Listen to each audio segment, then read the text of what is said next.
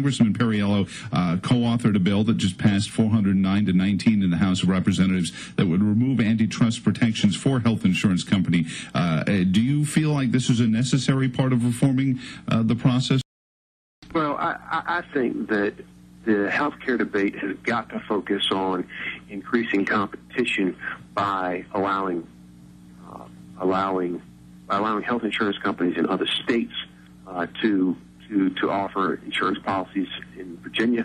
Second thing that I think that we can do is I think we can encourage businesses to offer insurance to employees, and we in Virginia have done that. I've been co-sponsor of legislation that would encourage businesses to do that by allowing them to offer to employees mandate light, that is, policies that don't have all the mandates that most policies are required to have in Virginia.